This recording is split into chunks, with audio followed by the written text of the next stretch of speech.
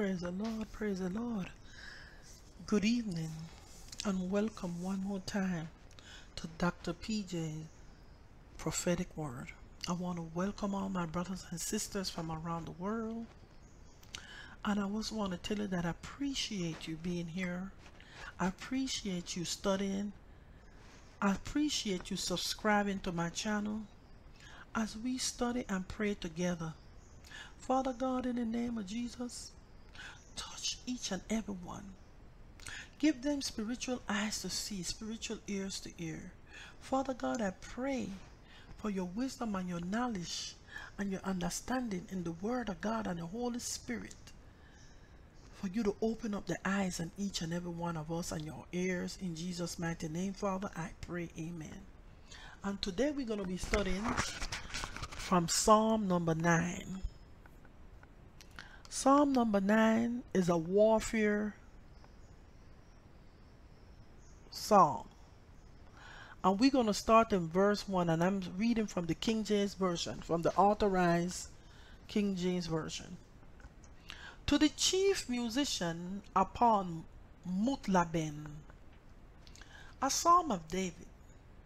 I will praise thee, O Lord, with my whole heart. I will show forth all thy marvelous works. I will be glad and rejoice in thee. I will sing praise to thy name, O thou most high. When my enemies are turned back, they shall fall and perish at thy presence. For thou hast maintained my right and my cause. Thou sattest in thy throne, judging right. Thou hast rebuked the heathen, thou hast destroyed the wicked, thou hast put out their names forever and ever. Amen. Amen. O thou enemy, destructions are come to a perpetual end, and thou hast destroyed cities. The memorial is perished with them, but the Lord shall endure forever. He hath prepared his throne for judgment, and he shall judge the world in righteousness. He shall minister judgment to the people in uprightness. O Lord also will be a refuge for the oppressed, a refuge in times of trouble. And they that know thy name will put their trust in thee. For thou, O Lord, hast not forsaken them that seek thee. Sing praises to the Lord, which dwelleth in Zion. Declare among the people his doing. When he maketh inquisition for blood, he remembered them. He forgetteth not the cry of the humble. Have mercy upon me, O Lord. Consider my trouble which I suffer of them that hate me, that thou liftedst me up from the gates of death, that I may show forth all thy praise in the gates of thy daughter of Zion. I will rejoice in thy salvation. The heathen are sunk down in the pit that they made, in the net which they did hit is their own feet taken. The Lord is known by judgment, which he executed. The wicked is near in the works of his own hand. Hagion. Selah. The wicked shall be turned into hell, and all the nations that forget God. For the needy shall not always be forgotten. The expectation of the poor shall not perish forever. Arise, O Lord, Let not man prevail. Let the heathen be judged in thy sight.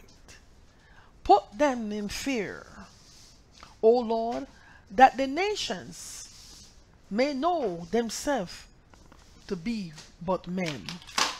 Selah. And Father God, thank you for this psalm, Father God. Psalm number 9 is a psalm of spiritual warfare. And as I teach this spiritual warfare, Father God, to empower your people, empower your children today, Father God.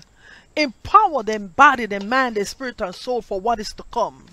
It is written, God say, that the nation that forgets you shall be turned into hell. And this nation that you has created, this beautiful America, is turning into hell.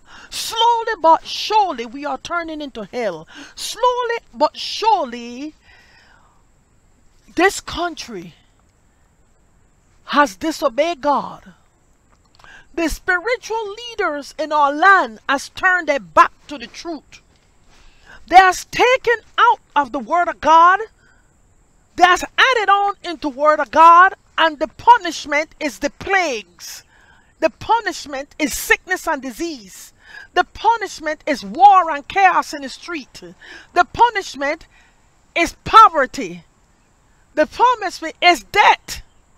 The day you sin, you shall surely die. And what the Lord is saying, that is enemies. They shall fall and perish at his presence. Because the judgment begins at the house of God. Father God, in the name of Jesus, your enemies are my enemies, and my enemies are your enemies. The persecution is started. The persecution of your people has started. That's made us homeless. That's made us jobless. That's made us carless, Father God. Have mercy upon us, Father God, and deliver us. Deliver us from our enemies. Deliver us from these evildoers. Because they have maintained the right, and those saddest on thy throne, and judge it right. Rebuke the heathen, O Lord. Destroy the wicked for us, Lord, in this nation. Put out your name forever and ever. Father God, that's changed the laws. They has forced us. They has depressed us. They gave us depression. They gave us panic attacks, Father God. Father God, dry our tears, because we cry out to you for mercy, Lord, right now, Father God, and prepare us, prepare us for this end time, Father God.